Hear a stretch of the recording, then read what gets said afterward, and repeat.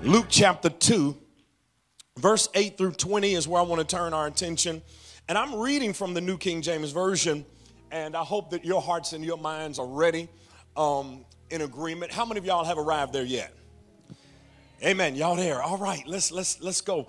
Before we read this powerful, poignant passage of Scripture, I want to ask you to join me in a word of prayer. God, even now, we thank and praise you for Jesus, we know, is the reason for the season. And we thank you that you've allowed us to be in this place and in this space at such a time as this. God, as we get ready to delve into your word and go deeper into the treasures and the mysteries of the gospel, God, I pray and ask that you would sanctify our hearts and our minds. Prepare us for what you have already prepared in private to be deposited in our hearts. God, take what you've already prepared in private and make it even more powerful as it's preached and proclaimed in public. We thank you for sending your son for our sins and for our salvation. And we celebrate you on today. In Jesus' holy name we pray. Amen. Amen. Luke chapter 2, and I want to look at verses 8 through 20. Here's what it says. Now there were in the same country shepherds living out in the fields, keeping watch over their flock by night. And behold, an angel of the Lord stood before them, and the glory of the Lord shone around them, and they were greatly afraid. Then the angel said to them, do not be afraid, for behold, I bring you good tidings of great joy, which will be for all people. Somebody say all people. For there is born to you this day in the city of David a Savior, who is Christ the Lord, and this will be a sign to you. You will find a babe wrapped in swaddling clothes, lying in a manger. And suddenly there was with the angel a multitude of the heavenly hosts praising God and saying, glory to God in the highest, and on earth peace, goodwill toward men. So it was when the angels had gone away from them into heaven, that the shepherds said to one another, let us now go to Bethlehem and see this thing that has come to pass, which the Lord has made known to us. And they came with haste and found Mary and Joseph and the babe lying in a manger. Now when they had seen him, they made widely known the saying which was told them concerning this child. And all those who heard it marveled at those things which were told them by the shepherds. But Mary kept all these things and pondered them in her heart. Then the shepherds returned, glorifying and praising God for all the things that they had heard and seen as it was told to them. The Bible says, I bring you good news and tidings of great joy for all people. Today I want to talk about joy to the world. Joy to the world. You may be seated. I don't know about you, but during the Christmas holiday season, I love all of the various Christmas songs that are celebrated and sung. In fact, around November, that's when I turn on XM to the Christmas station so that I can hear some of my favorite Christmas songs and get me in the Christmas mood. One of the songs I love the most is Joy to the World. The Lord is come. Let earth receive her King. I love that because that particular Christmas song tells the story of the gospel of Jesus Christ. I love it because in that song, as the verses and the lyrics are sang and celebrated, it gives people a chance to get the correct theology about who Jesus Christ is and what his birth and his life means for all of us. There are a number of songs that are sang during Christmas time, but not all of them celebrate Jesus Christ. But I love Joy to the World because it's proper for us during Christmas to look back and reflect upon who Jesus really is. In fact, during the Jewish culture and time, what the people would do is that when someone had a son in particularly, the local musicians and singers would come around that house and they would celebrate and they would sing because that son had been born.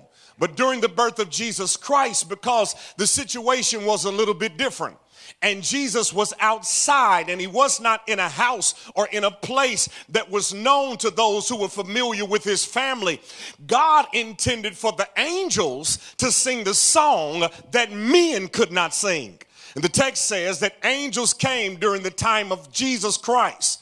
There is a great angelic choir and chorus that sings, "Joy to the world, the Lord is come." It's important for us to get this, because as Christians, we must understand what Jesus' incarnation means for all of us.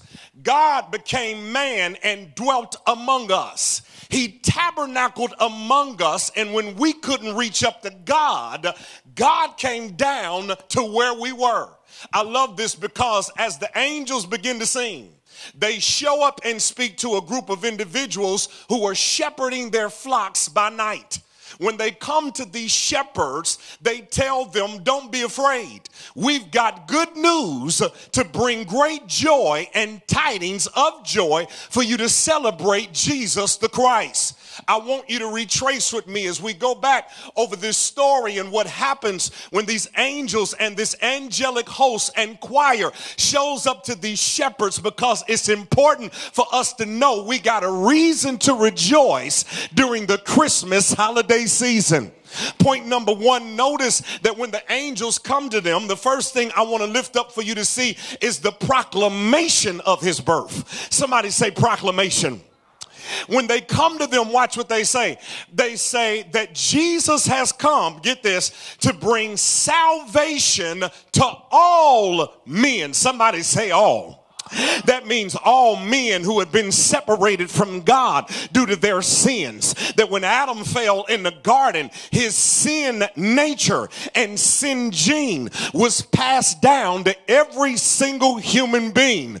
But because we couldn't reach up to God, God had to find a way to redeem and save mankind. So the message of Christmas is a message for salvation for all who would put their faith and their trust in Jesus the Christ. And the reason I said all, because when God sends the angels to show up to the shepherds, you have to understand that the shepherds were the lowest individuals on the social totem pole. In fact, shepherds, because of their work and their trade, they were not clean, so they could not come to the temple and worship. Because of their working with sheep and working with flocks and working with herds, they didn't have an opportunity to do the ceremonial washings and cleanings. So this kept them separated from the temple of God and the people of God and a place of worship. So for you to be a shepherd, that meant that you were separated, you were alienated, you were outside of the house of God and the people of God and fellowship with God. So they couldn't celebrate the feast, and they couldn't celebrate the festivals, and they couldn't be there for the ceremonial washings. So they were considered outcasts and outsiders. But notice what God does. He sends the message of his son to those who were outside, those who were outcasts, those who were separated from him. And I love it, because that's just how God works. God is not just looking for those who are up and in, but I thank God he looks for those who are down and out. I thank God that he shows up and gets outsiders.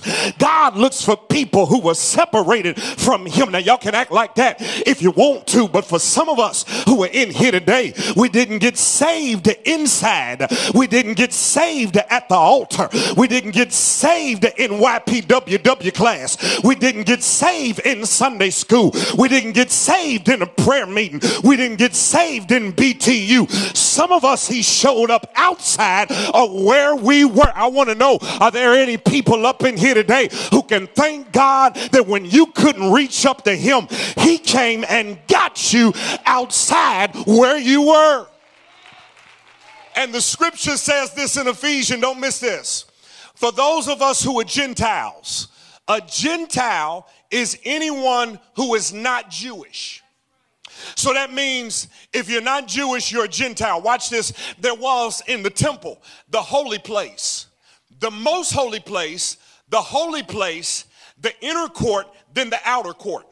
Now the Gentiles couldn't come in the temple to worship Yahweh. They had to stay outside on the outskirts.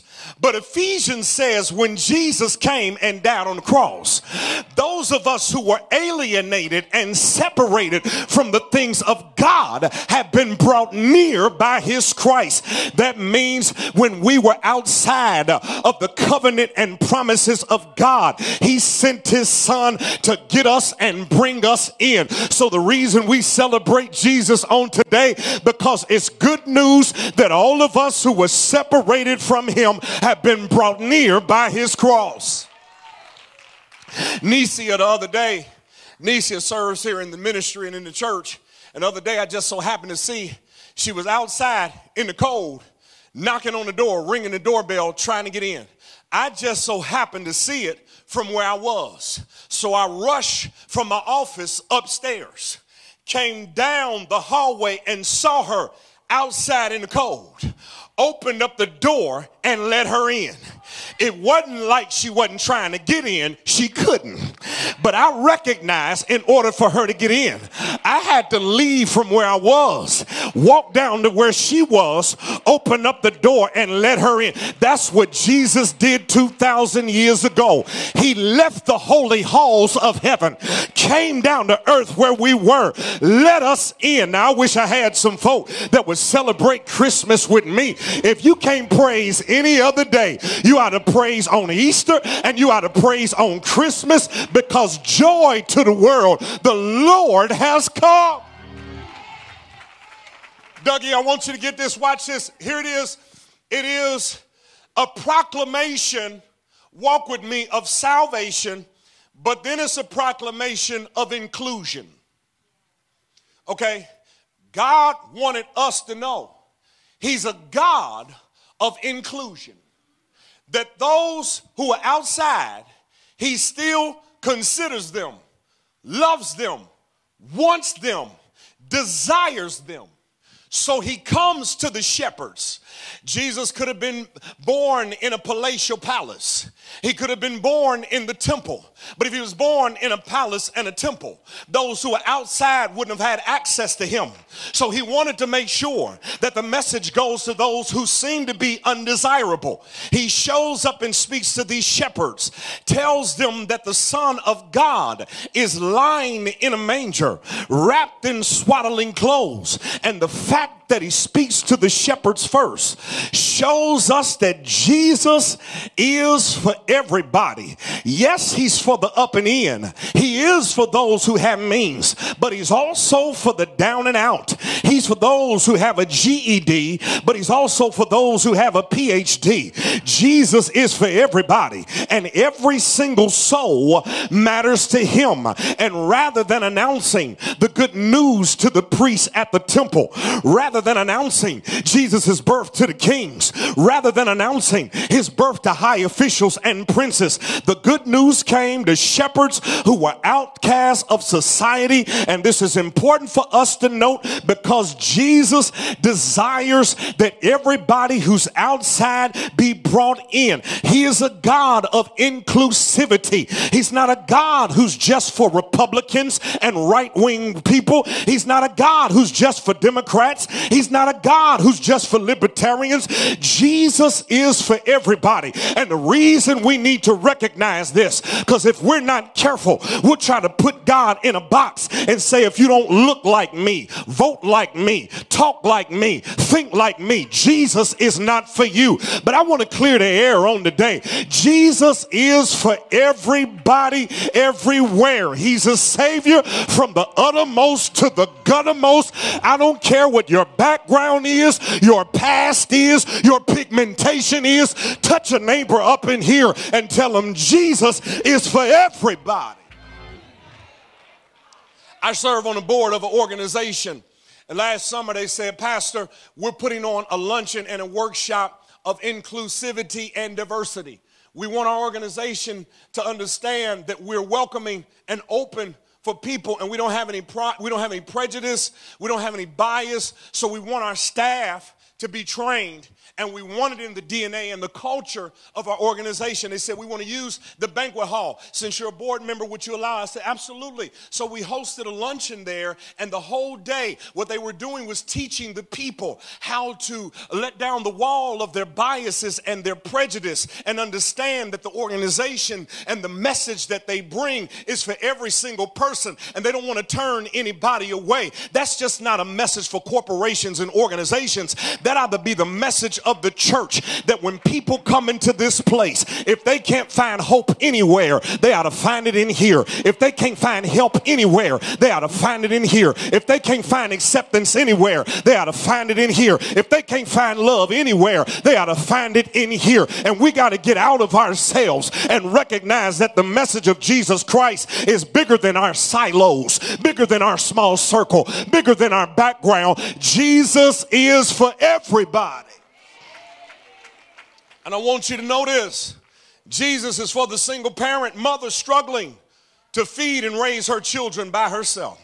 He's for the young adult working to manage life's pressures. He's for the NBA all-star who's struggling with the pressure to perform. He's for the corporate executive who's dependent upon making big decisions. He's for the celebrity who seems to be alone once they exit the stage. He's for the business professional who's constantly crunching numbers. He's for the social elite as well as the social outcast. He's for the person surviving the Midwest winter in a homeless shelter. He's for the prisoner who's received an unfair sentence for a non-violent offense. He's for the migrant child who's been warehoused like an animal in a detention center, scared and frightened, at risk of disease and sickness. Jesus is for everybody. In fact, Jesus identifies most with those who are outside. Think about the providence of God, that he made sure there was no room for him at the end, so that Jesus would be outside. In this text, he's outdoors. In a few more chapters, you'll see in the book of Matthew that Jesus and his family were asylum seekers who fled Israel for Egypt because it was too dangerous. Thank God they didn't have governmental policies in Egypt that separated children from their families, because Jesus' story would be a whole lot different. And if you want to know what love looks like, compassion looks like, just human decency looks like, care and concern for other people look like, look at the story of Jesus, because God designed for him to be outside so that everybody had access to him, so that nobody would be turned away. Y'all got to excuse me. I'm celebrating on today, because joy to the world, the Lord has come. Let earth receive her King.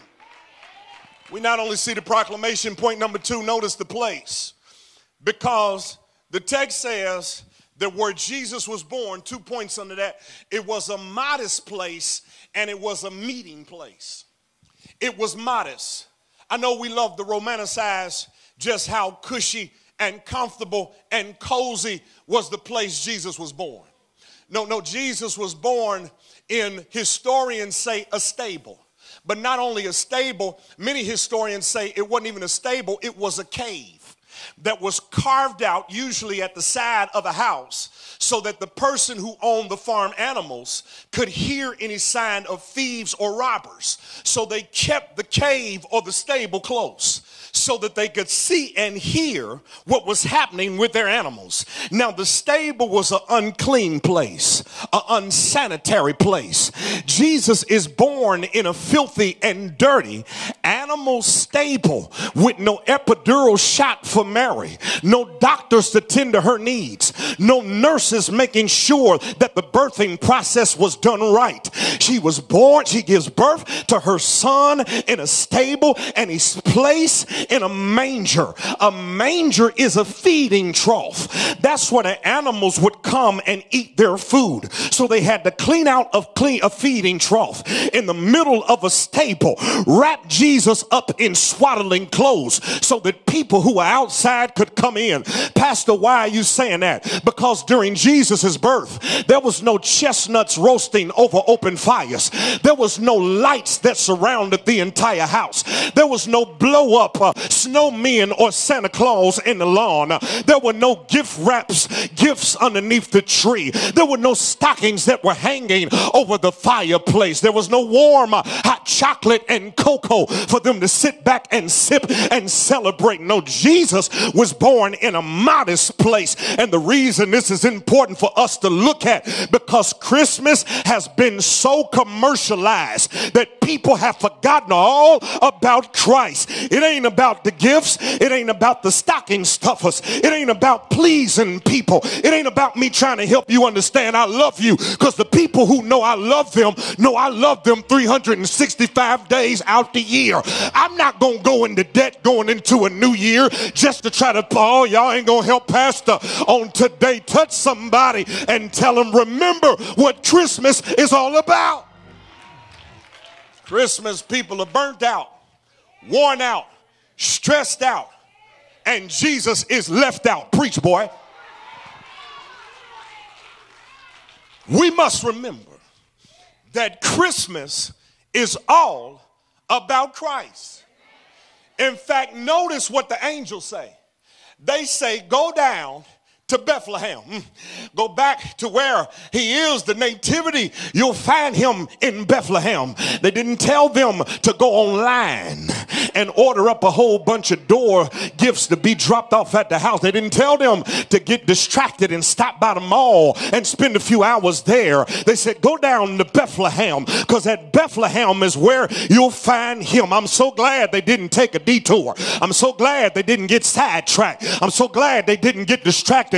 They went down to the house where Jesus was worshiped and celebrated. And the reason we got to worship on today is because if you got the message from the angels, you recognize that you're not supposed to spend all your money at Amazon. You're not supposed to spend all your money at Kohl's. Walmart is not supposed to get all your money. Matter of fact, come to the house where Jesus is. And if you're a wise man, you'll bow down and offer him a gift. Y'all ain't helping me at 8:30. Make some noise up in this place if you know Jesus is still the reason for the season. A mother was out shopping with her family and got separated from her son. And her son was somewhere off away from the mother. The mother's so engaged and engrossed in shopping, she lost her son. Looked for him high and low. Found him standing in front of a nativity. And his mother came and got him. Said, boy, I've been looking for you everywhere. Where you been at? What are you doing? He's so engrossed and engaged in this nativity. He said, look, mama, it's Jesus. She said, boy, I don't have time for that. Don't you know we got shopping to do? She forgot what it was all about. We need to go back this Christmas, look at the story again and say, look, it's Jesus. Oh God, I feel a preach coming on right there. I dare you to look back over this year after all your highs and lows and say, the only reason I made it, look, is Jesus. I dare you to look back over your week when you could have been let go from your job out in the cold. One of the people in a homeless shelter, somebody up in here say, look, it's Jesus. Oh God, the reason I got health, the reason I got strength, the reason I can stand up here today and lift up my hands, look, is Jesus. Open up your mouth and give him glory. Angels bow before him. Heaven and earth adore him. What a mighty God we serve. But wait a minute, because I love this. It wasn't just a modest place. It was a meeting place. Because when they show up to the place where Jesus is to worship him, all walks of life are in that place. The shepherds run from outside, come to Bethlehem where Christ has been born. And God transformed a stable into a sanctuary. God transformed that situation so that the shepherds who were known to be unclean didn't have to worry about shaving, washing, or bathing they could just show up to the meeting place. Isn't that just like God? To make sure there's common ground for everybody in the house where Jesus is. There weren't just shepherds who were there. These are poor individuals who are at the lowest of the totem pole. There's also wise men who are here. Wise men were scientists and astrologers.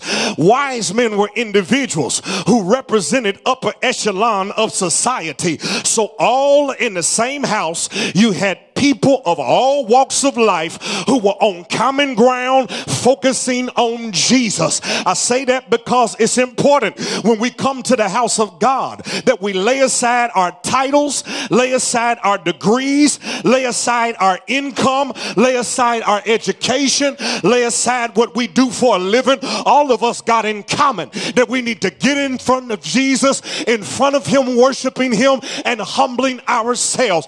Get out of the way so somebody else can see Jesus. I wish I had a witness up in this place who knows when you come into the house of the Lord. I don't care what your title is. I don't care how much money you make. I don't care who you are in corporate America. Thank God for what we do. I don't care what you do as a business person. I don't care what you do as a PhD. All of us are on common ground when we come up in this place. And if you recognize that, give God some glory right where you are.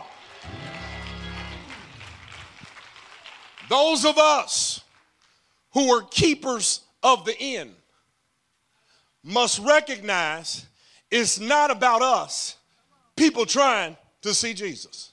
Okay, y'all ain't walking with me. Here it is. They didn't come to see Mary. They didn't come to see Joseph. They didn't come to see the innkeeper. They didn't come to see nobody but Jesus.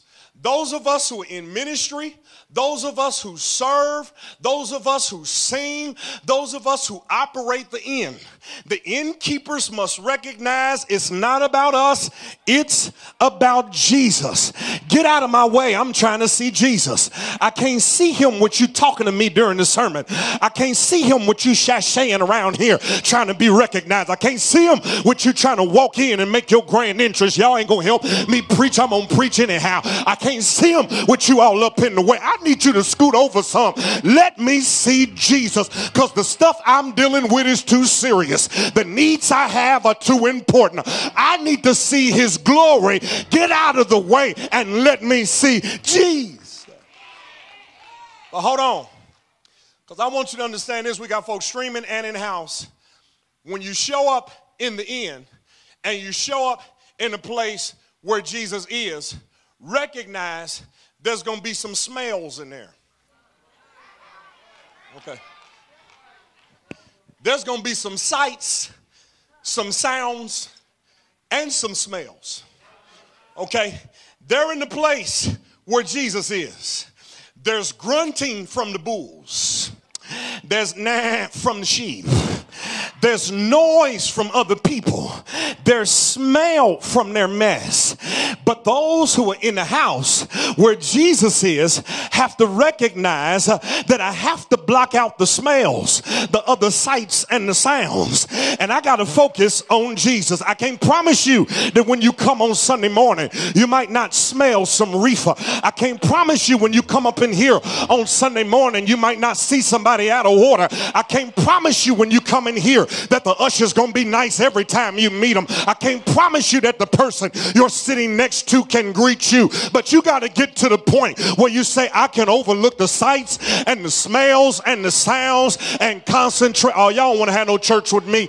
I wish I had some folk up in here who could say, I can deal with being offended at church because I deal with being offended on my job. I deal with being offended at the club. I deal with being offended at the mall. So I ain't gonna quit my church, leave my pastor because somebody said something or I smelled something. Do I have a witness up in this place? Touch somebody and tell them, look for Jesus.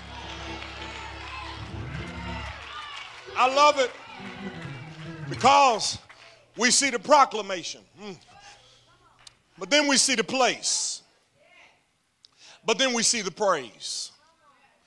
Because the text says when the shepherds got there, oh God, the shepherds came in immediately They didn't have gifts like the wise men. They didn't have fine clothes like some of the other people. They've been dealing with smelling and stinking sheep, but they came just as they were. I feel like I could land the plane right there, because there's somebody in here who can say, I came to Jesus just as I was. I was weary, worn, and sad, but I found in him a resting place, and he has made me glad. So the reason I praise and the reason I wave my hands is because when I was down and out, he led me in. Is that your testimony? I got 2 more services to go, but can we just stop for a moment and give God some glory and give God some praise? If you got joy and you got Jesus, you ought not to have a problem opening up your mouth and giving God some glory and giving God some praise. And the Bible says when they showed up in that place, they opened up their mouths and they began to praise God, because joy to the world, the Lord has come. Let earth receive her King. Pastor, why are they praising? Why do they have joy? Not because they have a new iWatch, not because they have a new iPhone, not because they got expensive gift cards, not because they got new clothes. They've got joy because they got Jesus. And when you got Jesus, he'll make you run when nobody's chasing you. He'll make you cry when nothing's wrong. Is there anybody here who don't mind getting out of your seat and giving God the best praise you got? If your neighbor won't praise him, if your neighbor remains sitting down, I dare you to stand on your feet, open up your mouth and say, I still got joy because I got Jesus. You can have my car, you can have my house, you can have my job, but you ain't gonna have my joy. This joy that I have, the world didn't give it to me, and the world can't take it away. Have I got a witness? Open up your mouth and give God some glory and give God some praise. Shout glory, shout glory, glory, glory. Oh, I thought I had some worshipers up in this house. Open up your mouth and let the world know you got joy unspeakable and full of glory.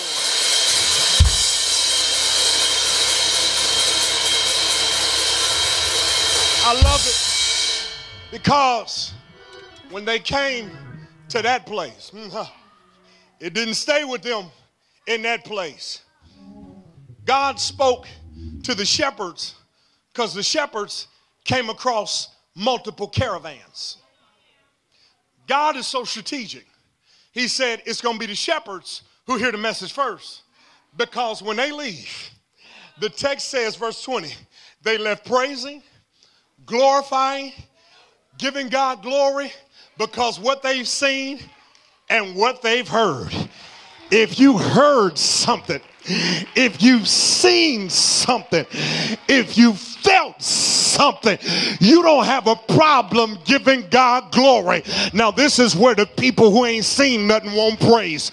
But anybody in here seen God perform miracles? Anybody in here felt his presence? Anybody ever heard him whisper to you, everything is going to be all right?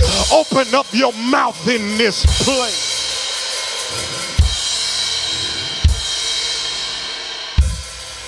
I want you to know this, and I'm going to go. This is my closing statement. I want you to get this. The Bible says that they left witnessing and sharing the gospel. This, ladies and gentlemen, is the best time of the year for you to share the gospel of Jesus Christ, and to do it gently and to do it sincerely with your neighbors, with your co-workers, with the people you come across in shopping. people's hearts are more open and receptive. It's something supernatural that happens at Christmas. Christmas softens up the hearts of mean people. Are y'all hearing me? I went out yesterday and everybody was so nice. Come on, have y'all experienced that? Come on, come on. Because for a moment we have a chance to stop and to pause and concentrate on Him. And I want you to do this as you leave, to do just what these wise men did. The Bible says they shared and witnessed about what they had been told, what they heard, and what they saw. I want you to gently, if you do buy gifts for people, let there be a message with the gift. If you don't have anything to buy for them, pray for them, touch and agree with them. Be kind to them. Be compassionate to them. Show them that you have joy. Joy to the world. The Lord is come. Let earth receive her King.